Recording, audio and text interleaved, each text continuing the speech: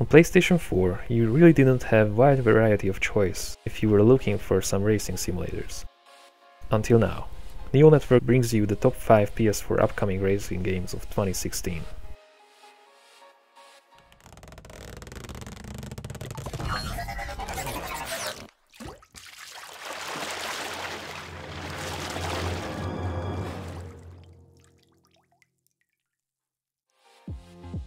Number 5.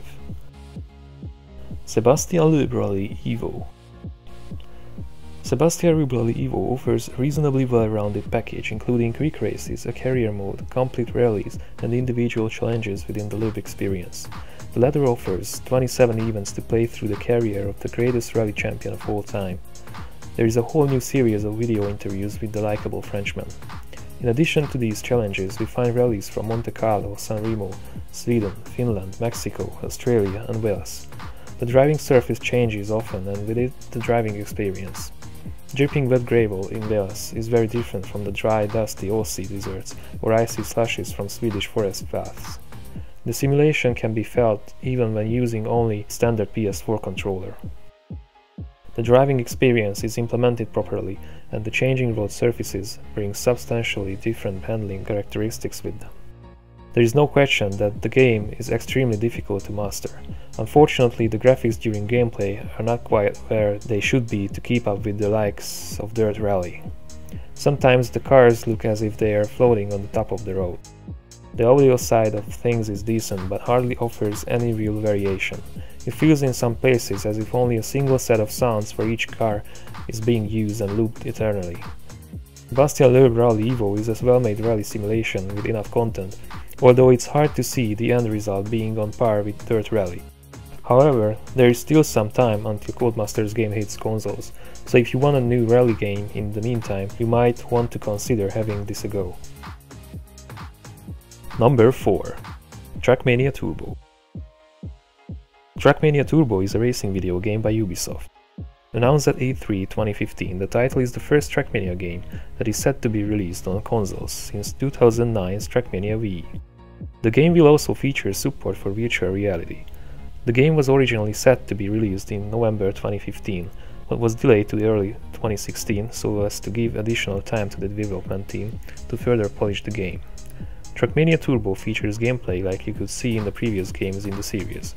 The player can race on over 200 different tracks across 4 different locations, namely Roller Coaster Lagoon, International Stadium, Canyon Grand Drift, and Wholly Down and Dirty.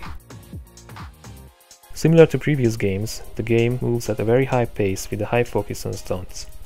Various modes are set to appear in the game, including a campaign and a mode called Double Driver, which is a cooperative multiplayer mode in which 2 players are controlling the same car. TrackMania Turbo will also have a split-screen multiplayer mode for up to 4 players, which makes it the first racing game with such gameplay for the PlayStation 4. Track Editor from previous games also returns, which allows players to create own tracks and share to other players. A new addition to the Track Editor is its ability to generate random tracks. A new feature introduced to the franchise is systemic music, which ties the soundscape to the gameplay, which dynamically intensifies, heightens or lessens the music to fit with the gameplay. Number 3. Assetto Corsa. One of the most authentic racing simulators is coming to PS4. Assetto Corsa ups the simulation stakes by emphasizing and focusing on pure physics realism, with precision, accuracy across every aspect from meticulous NASCAR handling to the laser-measured tracks. Standout stars of the game are of course the cars themselves.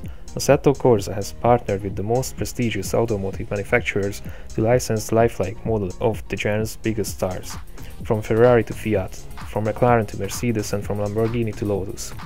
Players are able to further deepen their playing experience by adjusting the handling and race setups of each and every car in-game, whereby cars can be individually tuned to cater for your personal racing style.